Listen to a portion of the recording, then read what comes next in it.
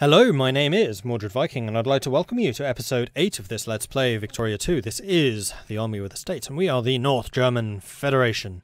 So between episodes, I noticed that Austria is being super sneaky and is trying to steal Denmark away from us. They've actually got all the way up to friendly before I noticed, so we are going to have to.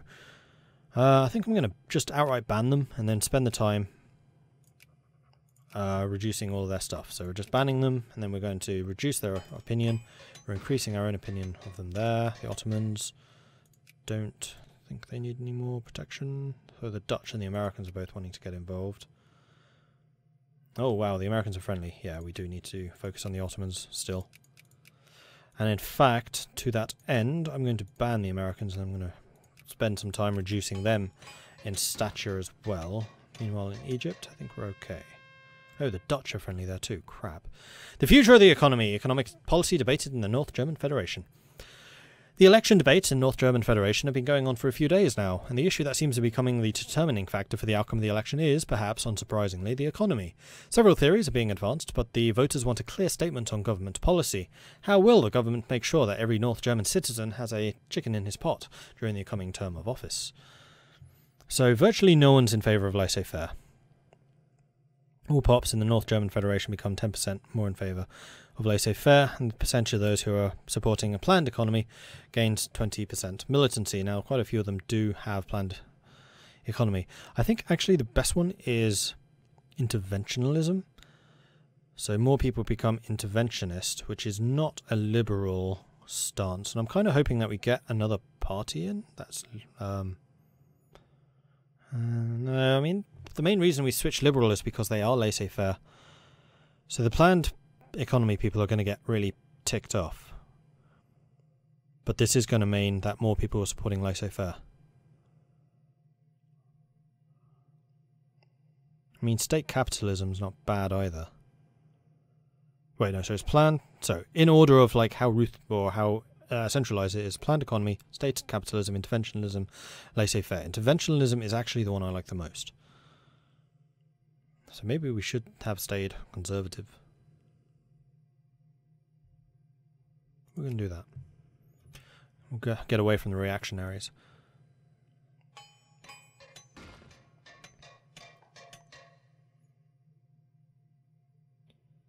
So on the 9th of December 1849 we'll have that new ruler. Alright, so the Dutch are definitely causing problems, so I'm going to go and discredit the Dutch here. Oh no, that's France. Cool. And then Belgium, they are neutral. They are growing fast, but they are neutral. Egypt, once we have it. In fact, Egypt we're going to tone down to a 2 for now.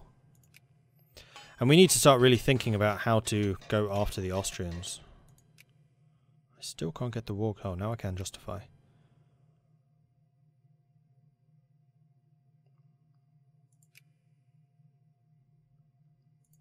So who is in your sphere? Baden, Bavaria, Lucca, Modena, Parma, Tuscany, Wittenberg.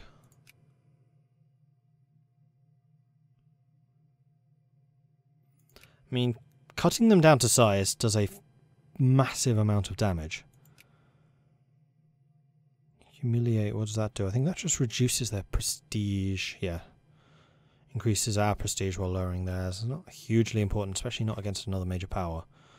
Dismantle fortifications, don't care about that. We're not trying to liberate people. Cutting them down to size means they disarm and pay reparations. That means our army is pathetic. And then if we attack them again, it will be even easier. I don't really need to acquire states from them, although taking Czech Republic or Bohemia is really valuable because Bohemia has a massive industrial capacity. And that would strip that capacity away from Austria as well. Oh wow, we dropped to 4th. Our army's dropped. Oh, that's probably because we're no longer jingoistic. Maybe going liberal was a bad idea. I'm increasingly beginning to think that. I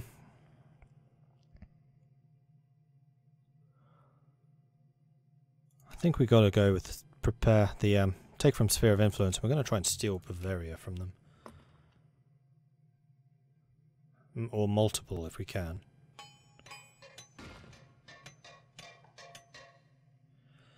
Alright, okay, so we can sphere Egypt now. That's sphere, marvellous. Now let's reduce you down to a 1.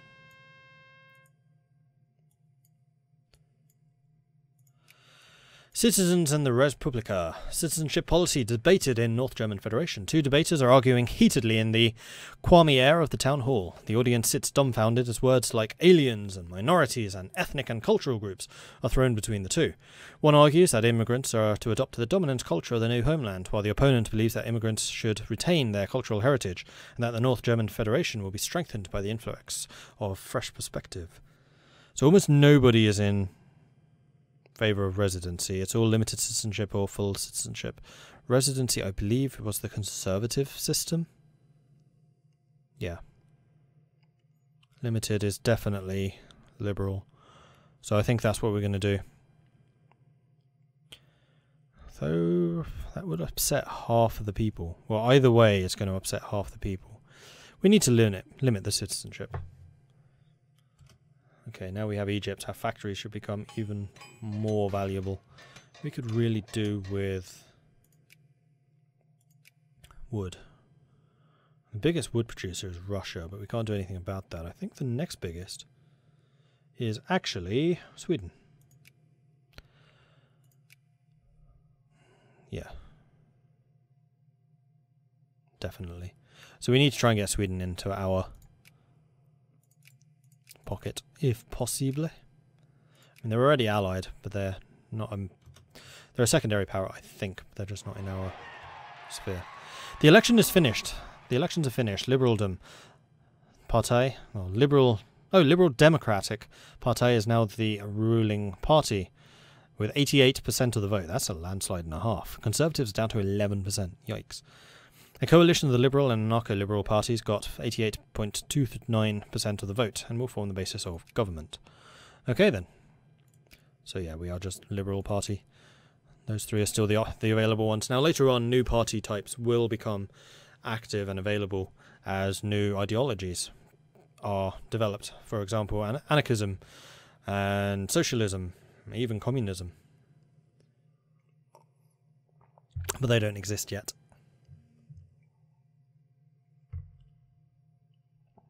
Oh, we can force an election through. But right now people are very happy with liberalism. So actually conservatism in the upper house is pretty popular. And the voters... Ah! Right. So because it's the rich voting right now, the rich love liberalism because this, zero tax, basically. But the people themselves are still somewhat old-fashioned, and they have a low pluralism. Pluralism is how politically active they are. The less pluralistic they are, the more they want to stay with the status quo. So because they have a low pluralism, just because we haven't developed that at all yet.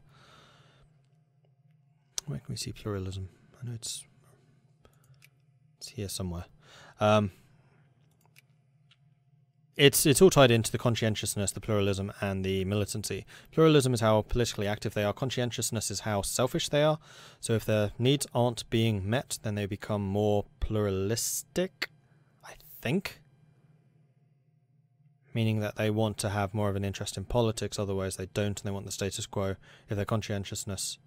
Sorry, if their conscientiousness is low, then they are more pluralistic. If it's high, then they are less, because they like the status quo. Yeah, that's right.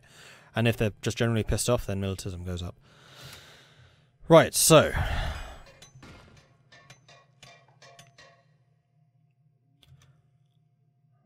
take from sphere was detected. Unfortunate. Is the number of clergy dropping? Slightly. So I think we may need to go to 55% to make sure that doesn't drop anymore. And the administration is definitely staying the same. So reactionary has grown a bit. Liberal has massively grown, and conservatism has massively declined. As they're kind of reflecting the politics in power currently.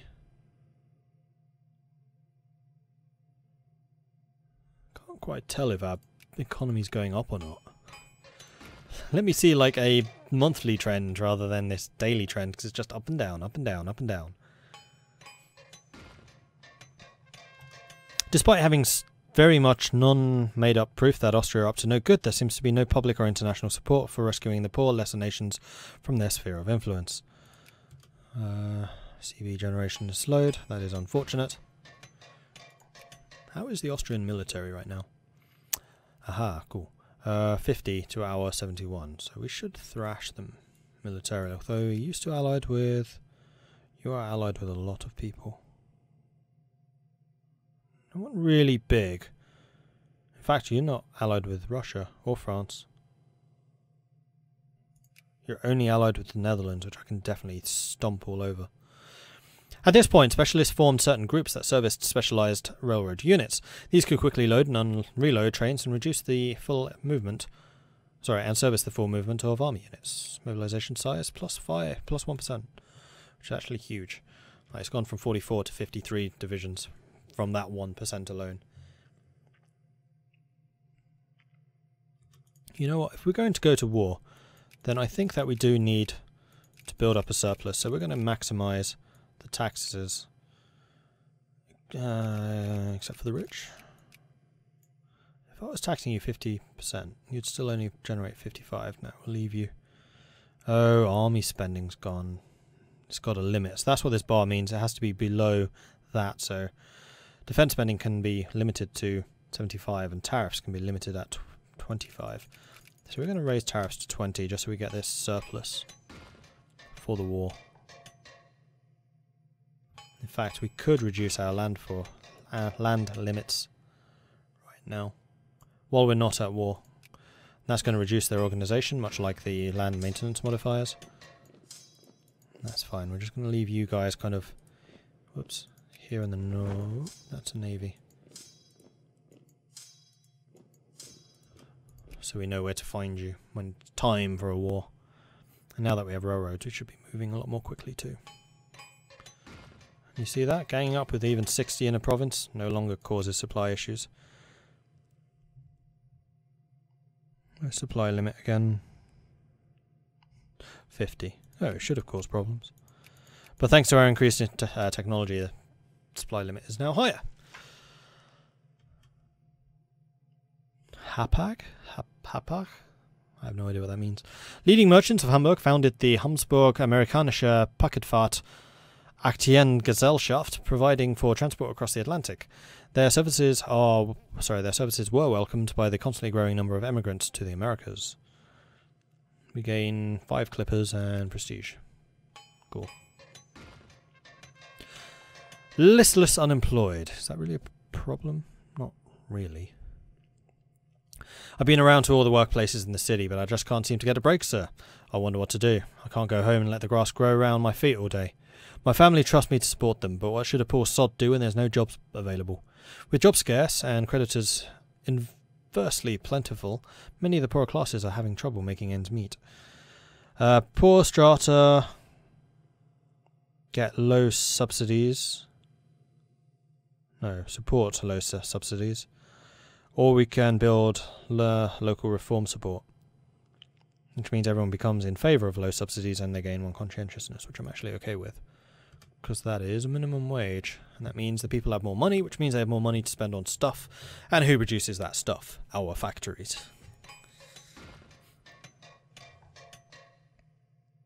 Like everything is kind of funneling towards the strength of my economy. And my investors need to start investing more. Like, this area, Schlesien, is full. You are building on there. You also need to turn these off.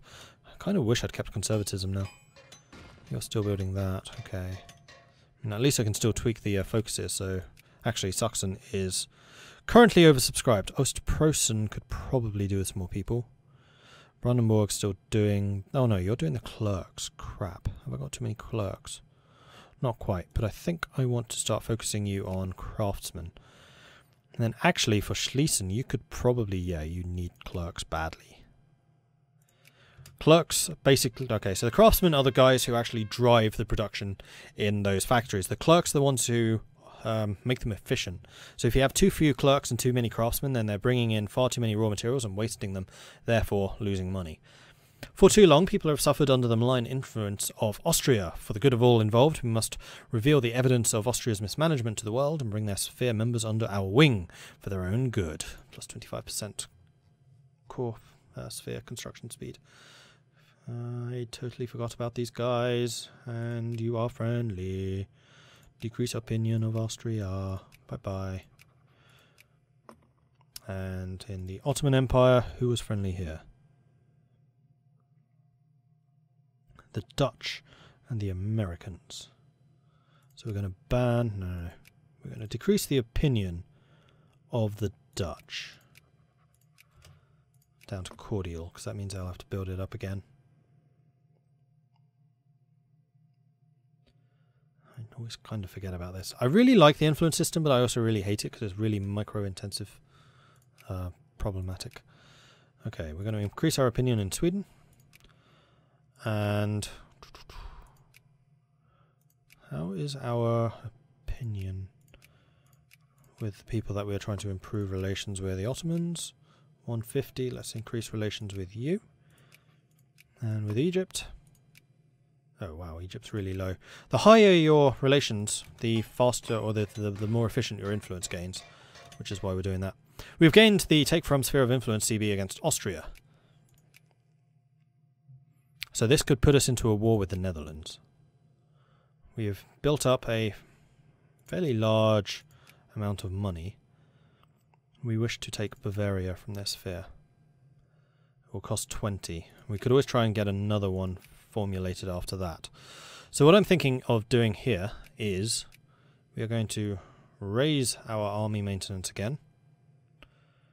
Education. Are you still losing population? No, you are gaining them again. So I think 50 is actually about right. We'll reduce you down to 40 because administration still hasn't gone down. Social spending we have none. Subsidies we have none because we're liberal. Our industries are still building up. We just have the small arms factory. I'd kind of like that to be finished. Oh, we're still getting railroads too.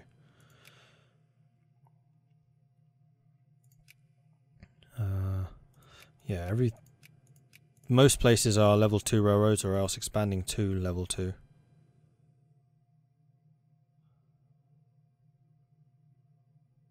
Oh wow, level 3 is a huge one.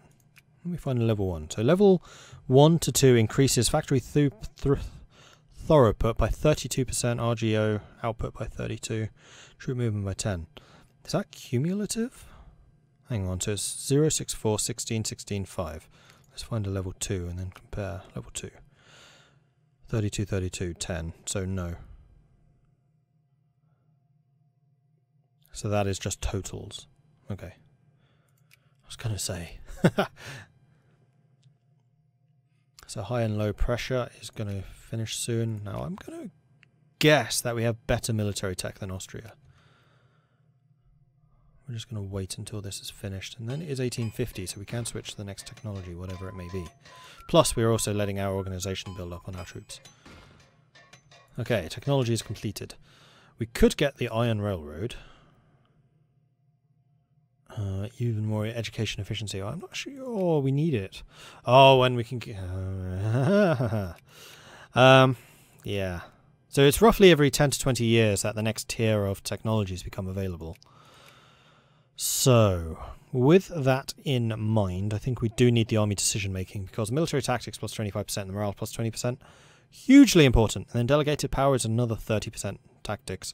Plus I would really like to have breech loaded rifles. It does quite dramatically increase the supply consumption of your unit, especially when you have the breech loaded rifle armament.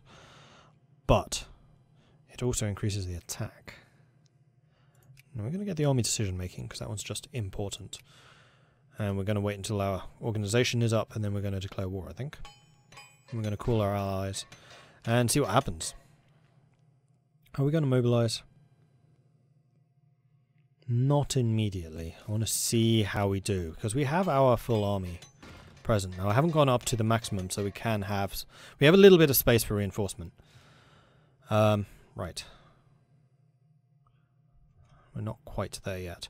And the next thing I must do is also double check my generals, because you do suffer prestige penalties when you are changing generals when you're at war. I just want to make sure that we haven't got any complete idiots in charge. Ludendorff, I actually want you near the front. So in Katowice. And you can go here.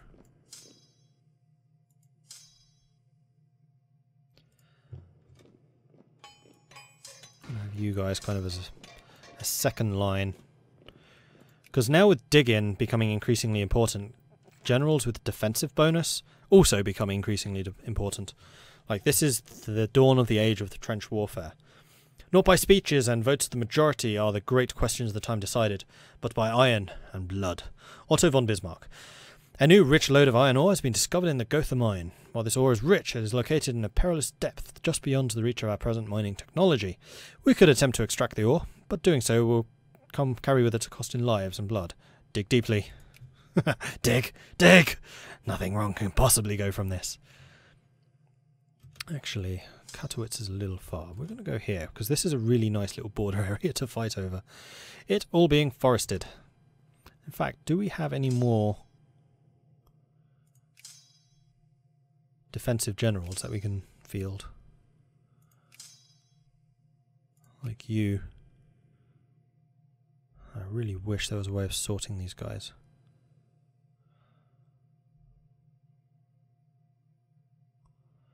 No. Prussian military doctrine is clearly attack, attack, attack, attack. There's a defensive guy.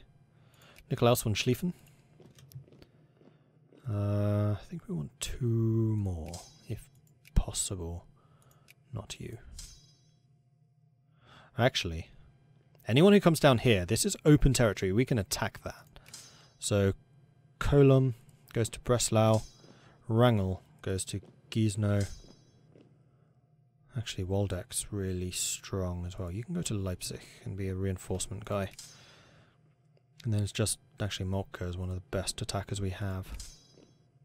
Kolum's the least good. Okay, so Kolum we're going to replace with a defensive guy, if we can find another one. There's one, Hoffmann. Not very good, though. Anyone else? More defensive-minded generals. So we're going to try and provoke the Austrians into attacking us. I think it's got to be Hoffmann. Hoffmann, go and guard that. Okay. And then we'll be in position. So these guys are all our defensive armies and they can kind of support each other. Then we have 2 very aggressive generals who are going to sit here to attack anything that comes into Oppeln or Katowice. I did not mean to move both of you. Alright, slow this down a little bit. Save the game, just in case. I haven't had to save scum yet, and I don't want to. Oh no, sorry, that's not true. I did save scum once. Okay, take from sphere of influence. We are going to call our allies. UK will accept. Everyone says they will accept. Doesn't always happen, but they say they are. Why can't I proceed? What is going? Oh right, because I have to say what I'm going for. I'm going for Bavaria. I think Bavaria would be lovely in the North German Federation. Okay, war has been declared. And while we are thinking about war, we should be doing some stuff here. Now, why can't I do this? 12th of January, I see.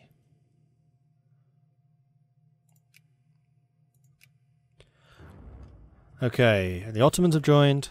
Serbia has refused. I didn't even know I was allied with them. Switzerland refused. 2 Sicilies did. Sweden did. Denmark did. UK did. And the UK has become the leader. Great. Because they are higher tier. Once we've, like, ousted them as the number 1, it'll be fine. Mexico has accepted the peace for quiet Arizona. Austria is still behind us. This is... Wow! That's a huge difference! 316 points to 160. Wow, what a gap. Alright, Austria. Come at me, bro. Here they come. You going to Katowice? You're going to Katowice. Okay, so Moltke is my main attack guy. You're going in there. We're going to sit in Uphelm. Screw it. We'll send in the full 60,000 to go and beat that army. They'll arrive separately. Just. Right, attack commenced. Battle of Katowice. We have a +3, they have a +2. We have cavalry, they don't. That doesn't really matter hugely. Now we just outnumber them massively. And are going to absolutely squish them. Marvellous.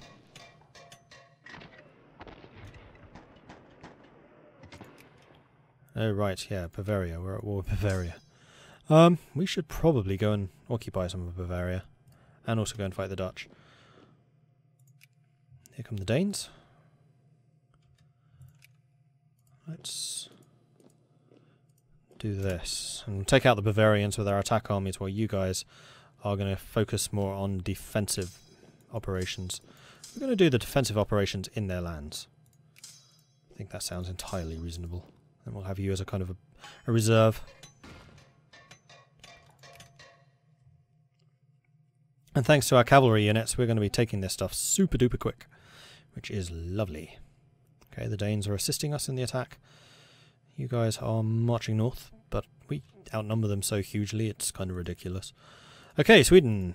We can do more increase opinion-y stuff. They are now friendly. Marvellous.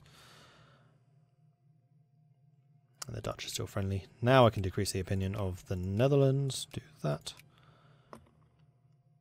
And Austria. Bye-bye.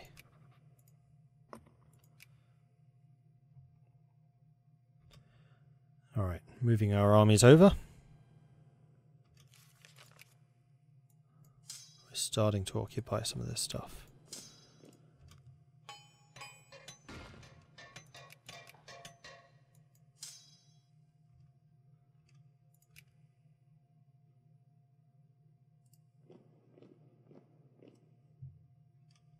Okay, that's another victory.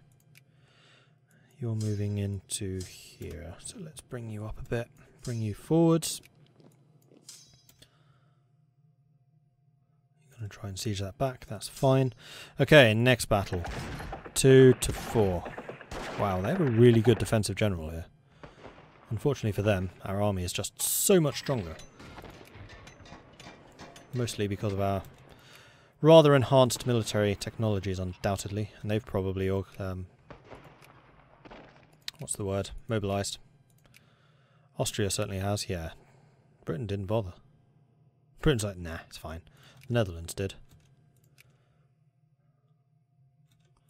Okay, that's that victory. How are we doing for morale? I think we're just fine. So we are going to go here, which should stop you moving, and we're just going to attack that. Okay, we're winning more stuff. And although we don't have an attacking general here, we're just going to hit him with everything. We're going to get him before he escapes.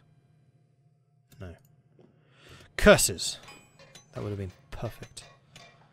Okay, battle. 34,000 against 35,000. We have a -1. They still have their really good general, but we have the morale advantage. And we're doing... Actually, they're doing more damage right now. And they do outnumber us, but our morale should mean that we win, unless those reinforcements arrive. Meanwhile, we have 109,000 men here beating up the Austrians. Okay, we won that one. Good. Which means that we can continue sieging stuff.